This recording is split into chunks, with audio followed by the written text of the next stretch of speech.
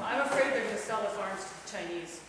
Oh, And that, I'm just paranoid now, perhaps. But, so, in closing, like I said, I sat there for 9 months, and I read everybody's emails at DFO, and I read a lot of straight-out lies. But nobody was defending wild fish. There was not one case where somebody said we have a problem, and DFO said, okay, all hands on deck, you go here, send that to the lab, there's your courier bill. Nobody. And I thought a long time about, do we get in there and try to really fix DFO? And I realized, no. They're just a mess. There's a lot of good people in there, but it's like, I don't know, it's like an anthill of little dens and pathways, and I don't think you'll ever fix them. The province of BC is the landlord of the industry. They're definitely someone that we need to work on. They are the ones that decide that these migration routes are going to have a problem. But here's what I think we need to do. We've never actually used everything we know to restore wild salmon. We've kind of run around, we've had picnics, we put them up on fences, we fly flags for them, we do all kinds of things, but we never really used everything we know. I think that we need to form the Department of Wild Salmon. There are thousands of people in British Columbia who are already working for wild salmon. There are, first of all of the First Nations fisheries biologists and teams that are out there. They're up and down the coast, they're in the rivers, they're everywhere. And no offense now that we have somebody from government with us, but in my view, the provincial and federal government are berserk. There's no, I have no respect for the way they're handling wild salmon. And my intent is to, as we get our disease results, is talk to First Nations. Because I'm new to this coast. I've only been here, for my adult life, but I can see the big difference. The people who are tied to one river in one place will take care of it with their lives. The others can give it up, can do whatever you want, can get swayed by a number of things.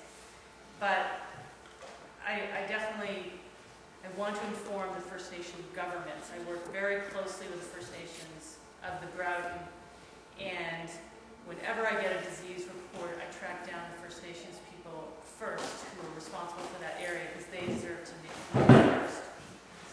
But there's a lot of other people too. So there's hereditary chiefs, elected chiefs, lawyers, biologists, field teams, laboratories, fishermen, lots. What I feel needs to be done is we need to take cutting-edge science, combine it with the traditional knowledge of how the pieces used to fit.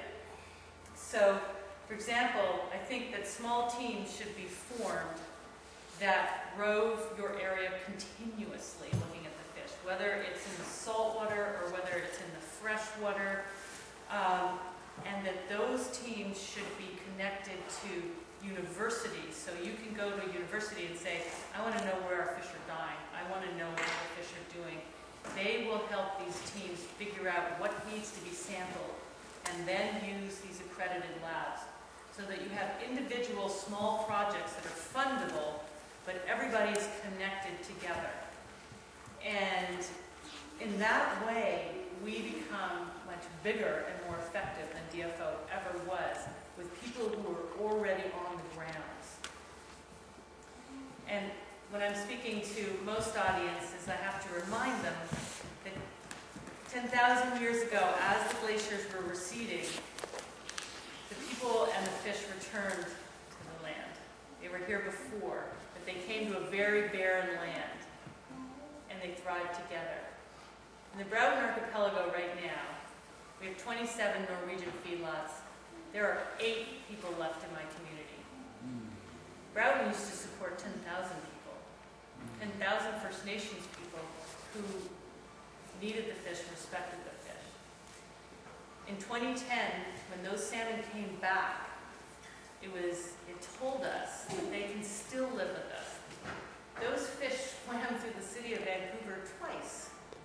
once when they were going, once when they came back. They can survive us.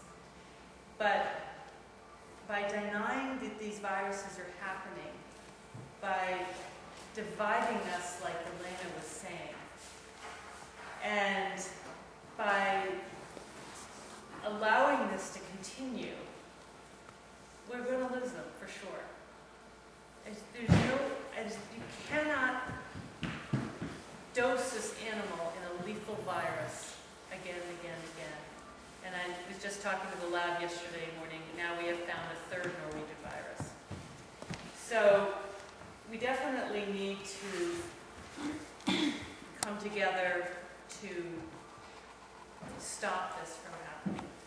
And I think that wild salmon are perfect. They don't need to be managed. They just need us to know where to get out of their way and just let them pass. And those farms have to go. I can't see any other way. The patterns that came out of the coal inquiry affected me deeply. And so this summer we are going to be testing sockeye from the Fraser River. And our hope is that we can connect these viruses directly to the fish so there can be legal actions. But I think there definitely has to be, I loved what June was saying about peaceful, powerful resistance, because I think that's where we have to go. Anissa and I are facing a wall of denial within government, a wall. They don't believe us, they don't believe our labs, they don't believe anybody who's finding this truth. I'm afraid I'm going to lose my home because these tests are so expensive.